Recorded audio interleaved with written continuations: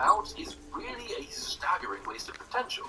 Disney Star Wars has recognized the pivotal nature of Order 66, but almost always fails to exploit it to anything like its true dramatic potential. Just imagine that you were a youngling trying to escape the temple, the only home you've ever known, as it collapses around you.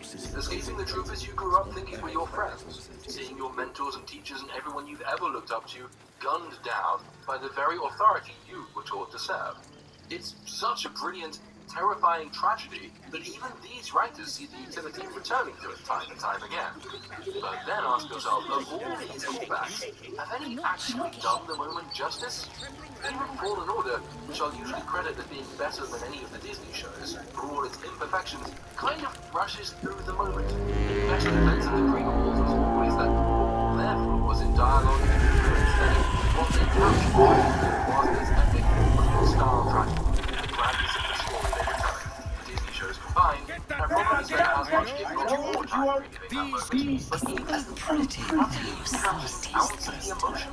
Revenge of the Sith gave us the epic vision of the epic scale and epic perspective. These shows and these games have given us multiple chances to particularize the epic, to experience the tragedy on a personal scale, and yet, well, what? Collectively, they've banalized it. They've reduced it to a mundanity. They've treated it as a mere premise among premises, a device among devices, without ever actually commanding what it means, what it felt like, even as those premises invite us to do that. The death of the nameless kid in Revenge of the Sith, the one who almost makes it to Bail Organa's crown tower, has more raw feeling than the experiences of any of the protagonists who've now been shown to have experienced the same event. Anyway, with Windu and Grogu's orders, they all contrast. Sidecar, it even more conveniently fits Grogu's head just perfectly, and we're off on another chase through the Coruscant skyline, which looks very pretty and makes very little sense. For example, their speeder is very quickly spotted by a couple of lat gunships, which join the pursuit. You'll recall that in Attack of the Clones, it is very clearly established that besides their impressive array of lasers, their guided missiles are among their most potent weapons.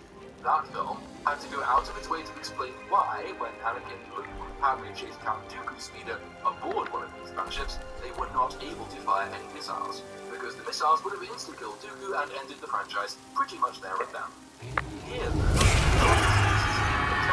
the gunships pursue, and don't once even look to fire their rockets. If they did, the show would end there and then. Further issues arise.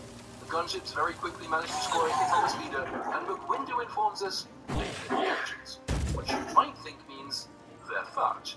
How could the speeder possibly fly, never mind escape the gunships, if an engine has exploded? Never mind, because it turns out the speeder is a fully functioning engine. It can fly along just fine without one, for as long as the plot needs